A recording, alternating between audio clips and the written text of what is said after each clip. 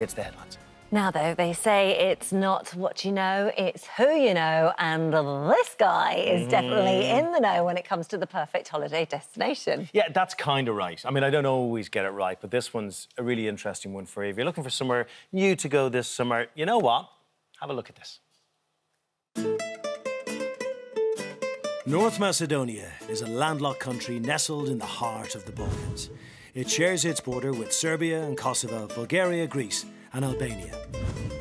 So, you might be thinking, why is North Macedonia not on your holiday radar? And you're not alone, but loads of people know it's a real hidden gem and is about to turn into a tourist hotspot. So, before all that happens, I'm over here on your behalf to show you some of its hidden secrets. I'll be discovering ancient monasteries, sampling some local dishes and seeing just how far your pound will stretch out here. £5.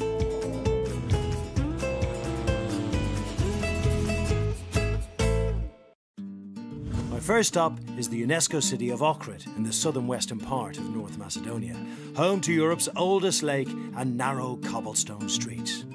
The lake is a whopping 134 square miles and it dominates the landscape.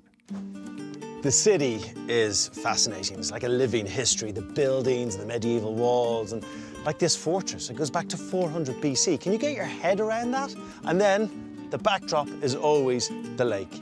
It is absolutely stunning. A brilliant, brilliant place. Samuel's Fortress towers above the city's old town and is a sight not to be missed. Next, I'm heading to the city's ancient amphitheatre.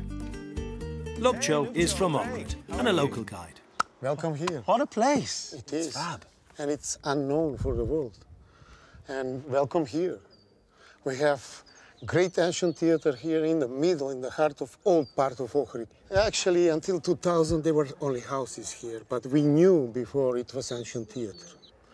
And then they enjoyed tragedy, comedy. Then 2nd century BC, when the Roman conquered Balkans, this became arena, then gladiator fighting. So most people don't know about this. They know very little about Ohrid. They know very little about this part of the world.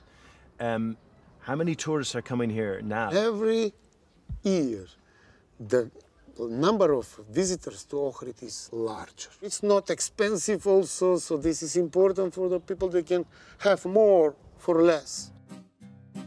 As well as the gorgeous architecture, there is something else you'll only find on the streets of Ohrid. It's mysterious, it's beautiful, it's the Ohrid pearl.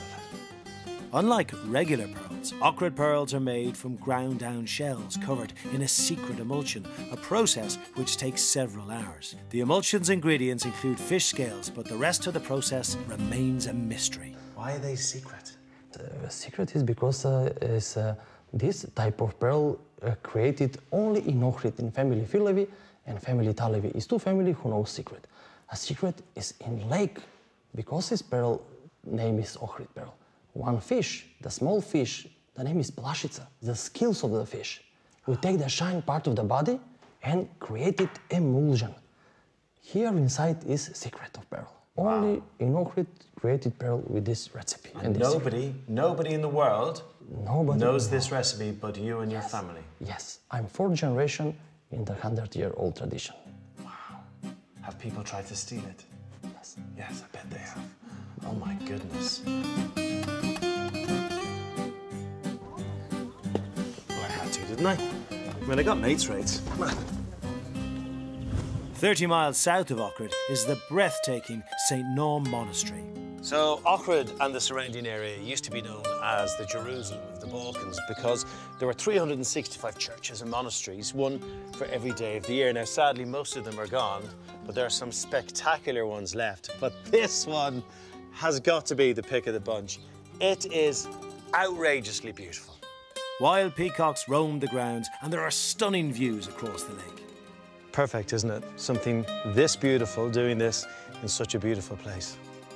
I mean, it's a little bit showy-offy for me, to be honest with you. Bit of peacocking, yeah, you. What about you, pal?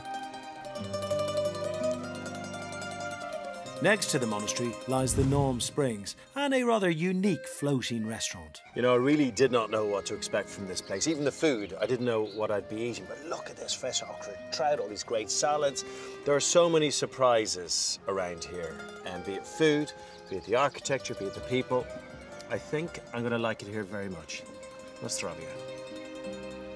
Oh, no, that does look very beautiful. And you said the food was amazing. Food was great. Yeah. Yeah, real mixture, really fresh fish, lots of great vegetables. Yum. It was lovely. And now, I won't lie to you. Go on. It's a little bit behind the curve in terms of tourism facilities. Yeah. It's a bit shabby around the edges. Yeah. I just think it needs a couple of years of people going there. But that's what people like. It's like a gem that you can go and find before everybody suddenly goes. Yeah, and it needs to sort out a couple of other issues there as well. Yeah. You know, the way they think about certain parts of the world. But Right, okay, they'll do that, fair enough. I'm sure, in time.